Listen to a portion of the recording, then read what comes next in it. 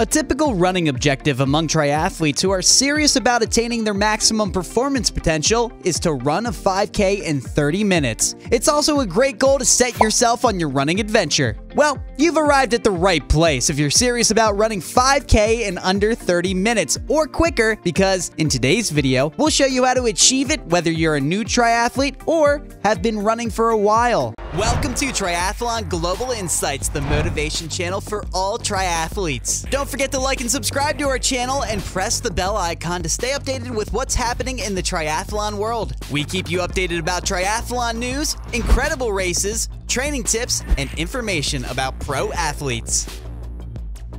It's a huge accomplishment for a triathlete to be able to run 5K in under 30 minutes. It shows that you've improved your speed as well as your stamina. You can keep a great speed for an extended amount of time, which is great for your running abilities and general health. First and foremost, can you already run 5 kilometers continuously? The ability to run 5K without stopping is the most important component in a sub 30-minute 5K. Here are some tips on how you can begin to run your 5K in under 30 minutes. Number 1.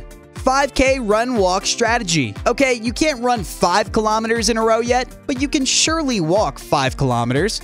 And that's where you need to begin. You're going to walk 5 kilometers on foot with some short sprinting intervals thrown in for good measure. You'll progressively increase the duration of your running intervals as you continue until you're running the full 5K. Number 2. When you're out running, go at your own pace. There's no such thing as a proper or wrong speed when running. We'll get you to a point where you can run 5K without stopping, and then we'll focus on speed. So don't worry if you think you're merely jogging. Number 3. Treadmills are a perfectly appropriate technique to prepare for a 5K run. Treadmills have a poor reputation, yet they are highly practical and may be used to track your progress because they reliably report pace and distance. We've even compiled a comprehensive couch to 5K treadmill tutorial. Spend a few weeks repeating the distance after you've given up to jogging 5K without stopping. Number 4. Work at a fast pace. Doing focused speed work is the most effective approach to enhance your running speed. Interval training is a great method to include speed work into your workout. This strategy entails sprinting briefly, then resting to recuperate before repeating the process. Depending on your objectives and other considerations, you can do the fast-paced intervals at 5K speed or faster, with rest periods in between. Number 5. Training at a rapid pace. Tempo training is another effective running approach for improving your 5K speed.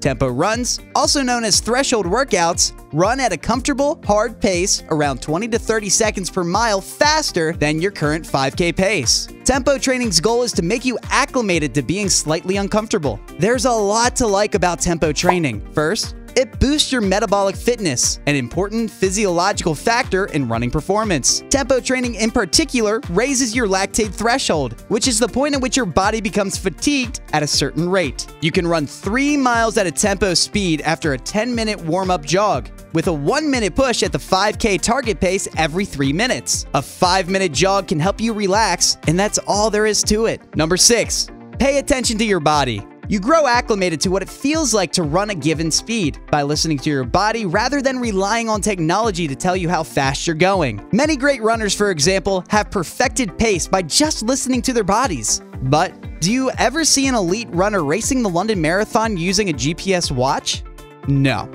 This is because they intuitively understand the tempo at which they must run to maintain control and avoid going too quickly or too slowly. Go for a few solo runs without your GPS watch to get a sense of what it's like to run at a specific speed. Number 7. Strengthen your body. Strength workouts should be included in your training plan at least once a week. Squats, lunges, push-ups, hip bridges, and planks are samples of body weight and free weight exercises, deadlifts, kettlebell swings, weighted lunges, weighted squats, weighted hip bridges. We recommend starting with weight training and making your way up to a free weight workout regimen if you're new to strength training. Number 8.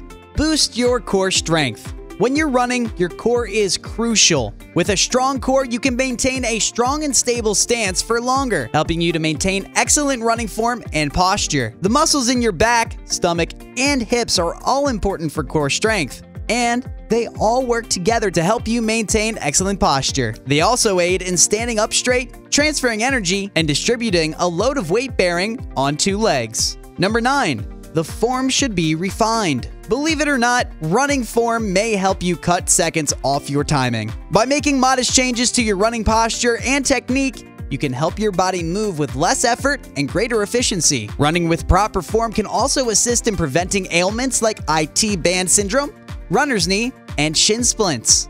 Number 10. Don't forget to warm up before you begin.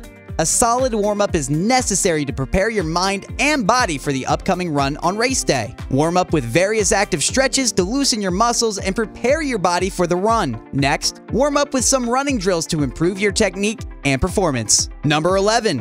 Put on proper attire. Make sure you're dressed in running gear that makes you feel good. The last thing you may do is continually change your running leggings or shirt, since it will distract you from your workout. Wear the running gear you're used to and make sure it's appropriate for the weather you'll be running in. Number 12.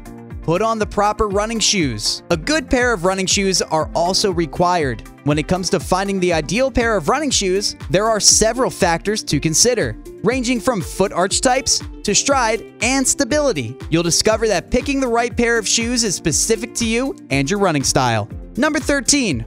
Rest, refuel, and recover. Following a training schedule can be difficult, especially if spread out across several weeks. Make sure to give yourself ample time to relax and recover. This entails training intelligently and following a training plan that prioritizes rest and recovery. Put another way, don't feel obligated to train every day or every week. Today's video will get you started on the right foot if you want to run a 5K in under 30 minutes. It is, however, your responsibility to make the initial move. After that, the rest is only minor details. That ends our video for today. We do hope that this information and tips helped you in many ways. Thanks for watching and staying with me up until the end. You may like, subscribe, and press that notification bell so that you'll be updated on our next upload. Take care, everyone. Bye.